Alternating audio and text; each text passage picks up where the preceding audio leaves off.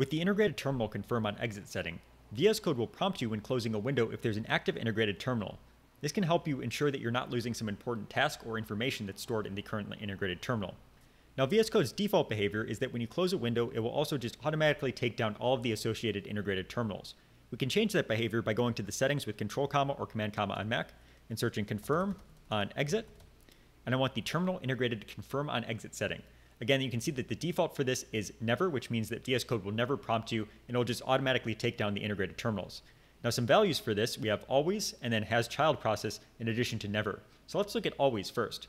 So always means that VS Code is always going to prompt you when closing a window that has integrated terminals. So if I go up here and I close the window, you can see that I now have this prompt showing up, and it sees that we have an integrated terminal down here, and it's making sure that we want to go and kill this window because it will also go and kill this terminal. So if I say yes here, it has gone and closed the window, but I could also say cancel and then go and clean up the terminal myself.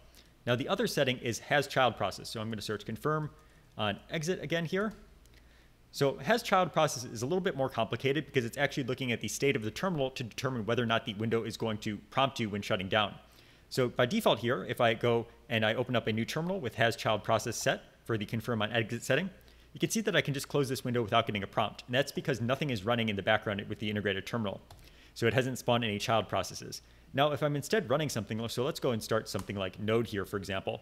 Now when I close the window, you can see that it's detected that there is a child process running. In this case, it is the node child process. This could also be a watcher task or something like that. And it is now asking us whether or not we wanted to kill the terminal. So we only get that prompt if there's a child process, such as a watch task running. So now I could say yes, and now we've gone and closed VS Code that way. So you can see that you can configure VS Code to always prompt you if you set confirm on exit to always, or only prompt you in the case where you have an active child process running in your integrated terminal using this confirm on exit setting.